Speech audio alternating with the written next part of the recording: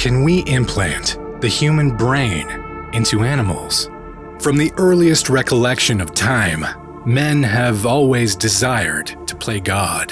From ancient men in biblical times who desired to build a tower right into heaven, to the weird Nazi science, man has always, without a shadow of a doubt, aspired to expand the frontiers of his knowledge. In this video, we'll bring you an interesting but quite bizarre scientific proposition. Try to imagine this scenario. You wake up one morning and your dog has prepared your perfect coffee. As you enjoy your coffee, your sheep walks in and tells you that your board meeting would commence in about 5 minutes and you need to be ready for it. As the meeting commences on Zoom, the participants are humans, cows, monkeys, and a couple of crocodiles. How is this even possible, you might say? In very simple terms, if the organ of intelligent, cognitive reasoning and emotional response is implanted in any beast, it might be safe to say that this is a theory to think upon. Of course, this is hard to imagine. It's almost laughable, to say the least. However, the science community doesn't consider this funny, and just might be putting together one of the most sophisticated scientific experiments ever. And this is the implantation of the human brain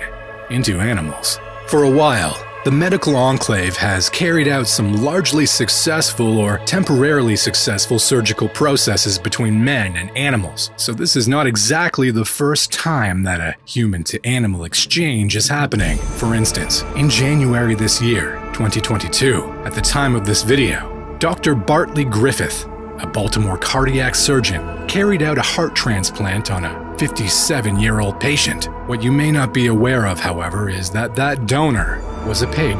The procedure went well, and the patient was fine for a while. Unfortunately, he passed on after 60 days. There is, however, a high level of optimism among scientists that the human heart can serve more than one host. In a paper recently released by Dr. Chen Isaac, an assistant professor of neurosurgery, he proposed an ethical framework for brain organoids and their inherent potential. Organoids are the subject of this daunting experiment. Organoids, in simple terms, are stem cells that are taken from humans and then grown under controlled environments to mimic certain areas of the brain, like the cortex. The cortex is the section of the brain that is responsible for thinking, problem-solving, consciousness, and the like. In some cases, the harvested stem cells can be grown to mimic the whole brain. These stem cells eventually fuse and begin to act like real organs. They form organoids, which are usually very tiny. In most cases, they are the size of peas. These can be implanted into the brain of animals for research purposes.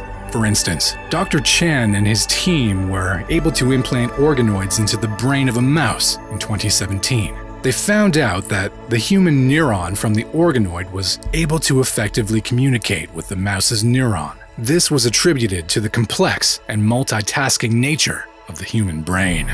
Dr. Chen is, however, not the only one pushing this kind of scientific advancement. Dr. De Paula is an expert in the neural chimera field. This is a scientific advancement that focuses on blending human and animal tissues together. De Paula is confident that this is an option to be explored, as he and his team have presented viable reasons for this. This form of human-to-animal tissue blending has led to advanced studies of Alzheimer's disease and Down syndrome. In all of this, one of the most important questions to ask is this: are these extreme advancements in science necessary? Or are they simply the manifestations of mental curiosity? How far do we go as the human race before all learning restraints are taken away? This no-holds-barred venture into medical science has a lot of regulators scratching their heads and asking what comes next after some of these extreme medical measures, and how far is medicine willing to fulfill Hippocrates' oath.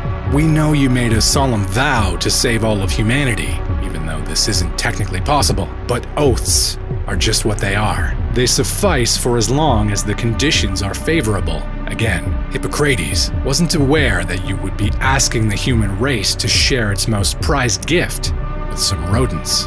There are also concerns as to what should be expected in the final results of these series of experiments. Is it possible that these organoids might eventually develop into fully functional brains in these animals, giving them human speech, emotions, levels of intelligence, and comprehension? Also, what constitution or moral laws would these animals be subjected to if they eventually develop human abilities? Can we sue the pig for the branch of a contract, or should we just assume that it is in its nature to be careless? I mean, it wouldn't be fair to have double standards. What is good for the man should be good for the pig.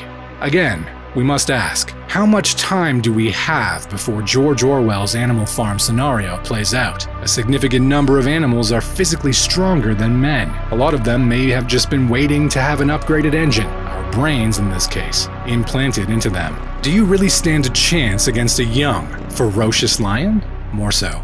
The sting of racism still ravages our world. If men have not fully learned to live with other people because of the presence or absence of the melanin pigment, are we sure we would be comfortable drinking from the same water spout in schools or offices as the raccoon just drank from?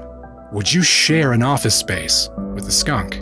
These and more are the questions that regulators and everyday people would love to get answers to. Of course, the science community would tell us that everything would eventually sort itself out, or say it usually takes a little craziness to change the world. You might be told, but these are not easy questions to sweep under the rug. It is a great feeling to be at the center of groundbreaking medical innovation. All scientists must at some point feel some degree of superiority as they look over their scientific achievements. This must, however, be followed by this humbling knowledge.